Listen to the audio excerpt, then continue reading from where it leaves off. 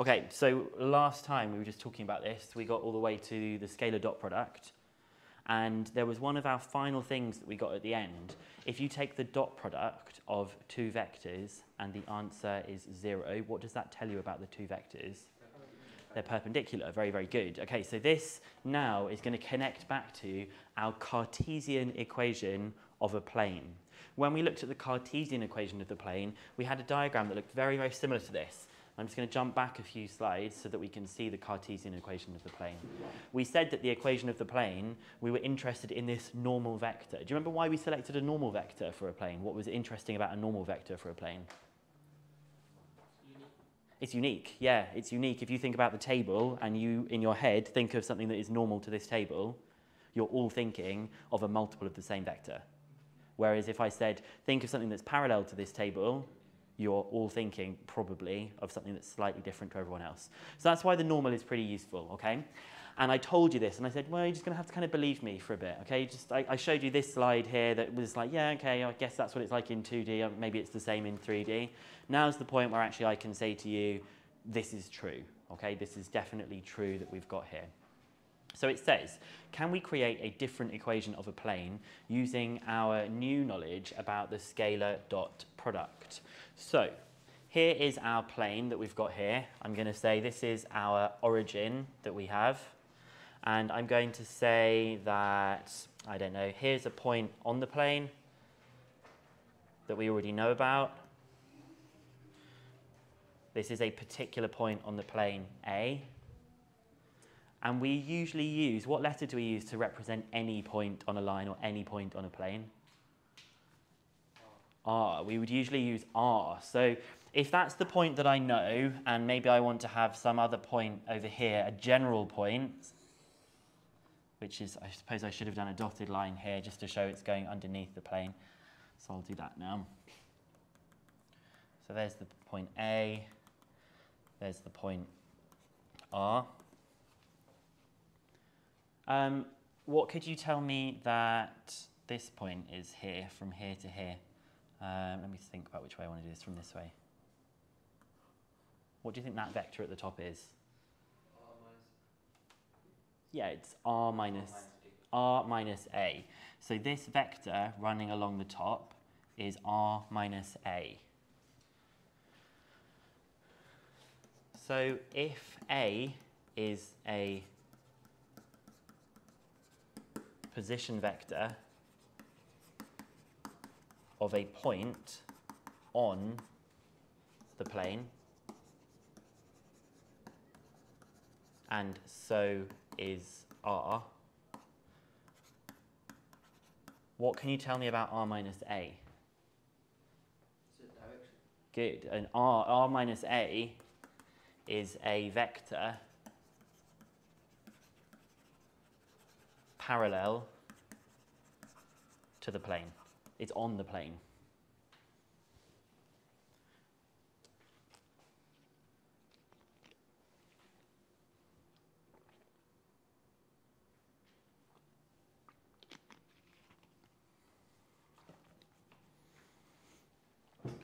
So if you think about that blue plane that we've got there, it's like a table, and R minus A is like a pencil lying on the table, whereas R and A separately are coordinates of how you get from the origin to that point, okay? Now let's see if we can take this a step further. What do we know about R minus A and N? They're perpendicular to each other, okay? R minus A is on the plane. This perpendicular vector is perpendicular to the entire plane. So we know any vector on the plane, R minus A, is perpendicular. Sometimes we use this, and we do like a little symbol to show it's perpendicular and just write AR to say perpendicular. Don't know why, it's just what we do. It just is meant to look like this in bigger form, perpendicular. I was trying to save time and now I've had to explain myself, so I could have just written perpendicular. We know that R minus A is perpendicular to N. Notice how I'm always underlining things when they're vectors, okay? So that must mean that r minus a dotted with n is equal to 0.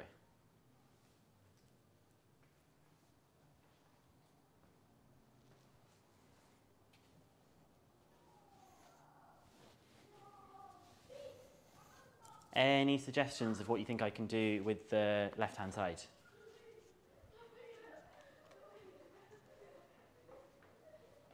What algebra do you think you might be able to do if that wasn't a dot there? You got some brackets? You just expand it, multiply it out basically. So if you were to expand this out, the dot product is going to behave in that same way. You get r dot n minus a dot n is equal to 0. So you get r dot n is equal to a dot n.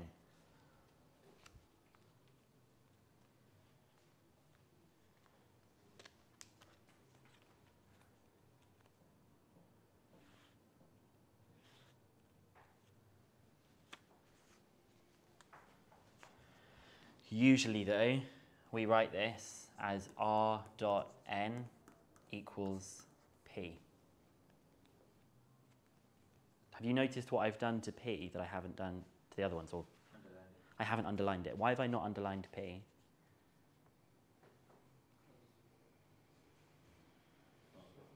It's not a vector, it's a scalar, okay?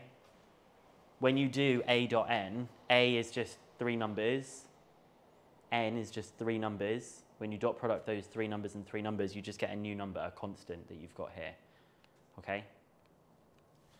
And I want to connect this back to what we have on what we did with the Cartesian equation. I think I've actually written most of this stuff on the next page here, so I shall do that in a second. But what I'm going to do here, now R is a general point, okay? What could we call a general point? What might I represent it as if I want to write it as a vector? X, Y, Z. Okay, so I've got R is X, Y, Z. N, the most general one that we've got here, is M1, N2, N3. And we've said that's going to be equal to just some number, P.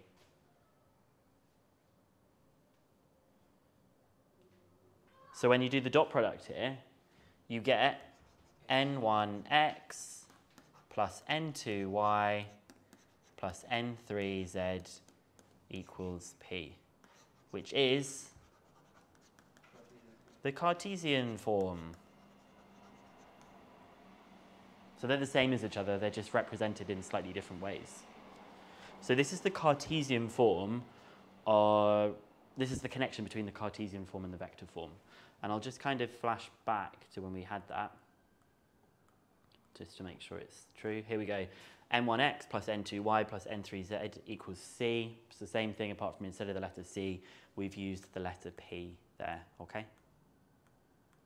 Don't want to go too far. It's just a constant, that P, and that P is the A dotted with N. The amazing thing about this is that that A is just any position vector of something on the plane. But whenever you dot that position vector with the normal, you always get the same value of P, which is actually amazing when you really think about it. Like, how is it, I mean, it's any of these coordinates that you could pick on this plane, if you do the dot product, in other words, multiplying the i's, the j's, and the k's and add them together with this normal, you always get the same answer, which is, I remember thinking, like, it just seems kind of weird that this was not weird, it's just how it works. So we'll try and apply this a bit more, but the next page actually was really just adding some of these things into the diagram. So I think we'd already talked about some of this. This is just the same version here. So I've said n is for the normal, it's perpendicular to the plane. We're using R for a position vector of a general point. A was a fixed point on the line. It's the same thing here. And I've used the capital pi in the same way that we did for a plane that we did previously. And I've said here, we need to realize that n and a are fixed for a given plane. They are the constant vectors, whereas R can vary as it represents all the possible points on the plane. How could we use the dot product to find some relationship between A, R, and N? Well, we just said R dot N equals A dot N. That is the equation of the plane. The other form of that is R dot N equals P, and the other form of it is N1x plus N2y plus N3z equals P or C.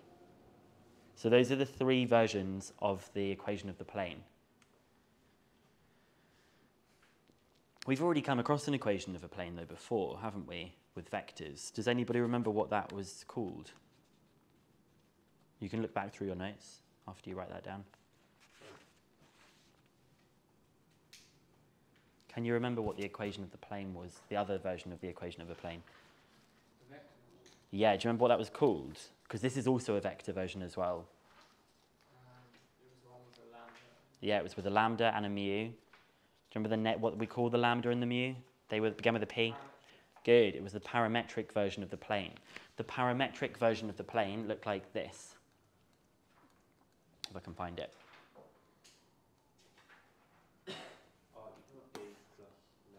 Remember this one? Yeah. Did I say this was the best version or not the best version? This is not the best version, okay?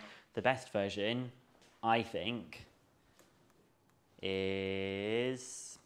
Sorry for going back and forth so many times here. I think this is the best version. It's just really, really, really succinct, and it just tells you everything you need to know. It just tells you what is normal to it, okay? And you can do way more maths with that than you can do with the parametric one. Yeah, Ishak?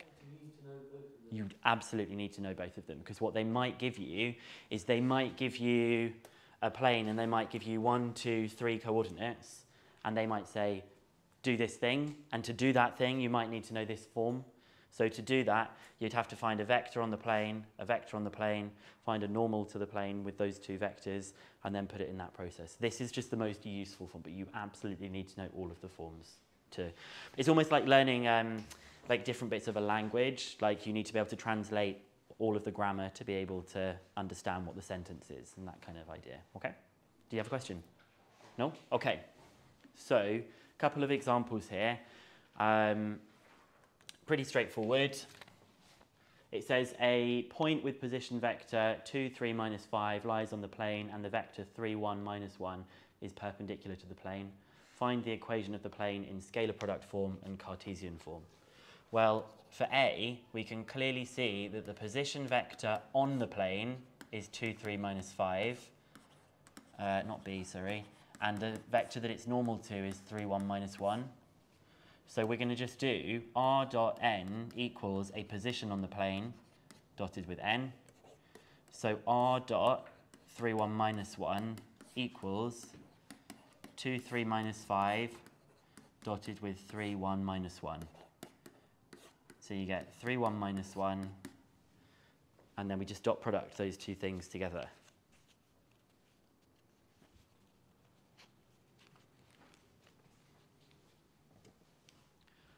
And what do they dot to give?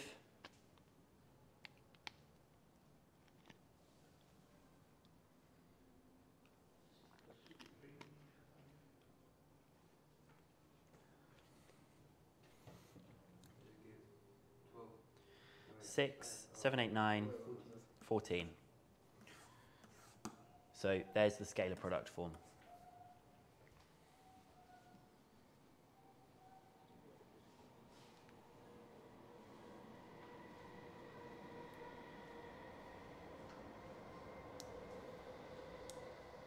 Now we already know how to do part B. It says what is the Cartesian form. Well, I just showed you this before, the relationship between these two things that we've got. So you can either write x, y, z for R, or you can just say, okay, well, I've clearly got 3x plus y minus z equals 14. Yeah.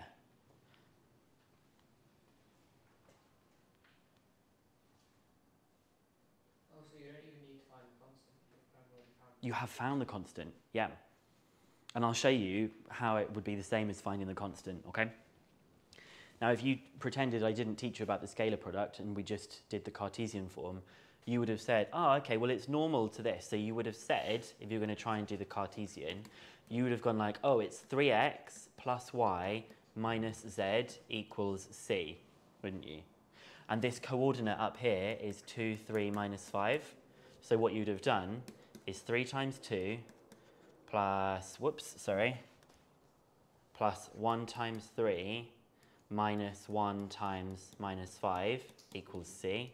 But look at what this is. That's the dot product. It's the dot product. There you So you've been doing the dot product this whole time. So you just get that c is equal to 14, and you just come up with the same thing that we did down here, okay? The reason this one is more useful than the parametric is it's unique. Okay, of course I could change the value of the 3, 1 and the minus 1. I could have done 30, 10 and minus 10. What do you think it would change about this? It would times by 10 as well. So if I had that, I would have had 30x plus 10y minus 10z equals 140. But come on, we can just, it's the same thing. So we just know you can divide that. So this one is much more unique, which is better in many ways, okay? There are just a few very, very, very short questions on this. So 2AC, 3 and 4. We'll take a short break there and we'll just do these in our books really quick, okay?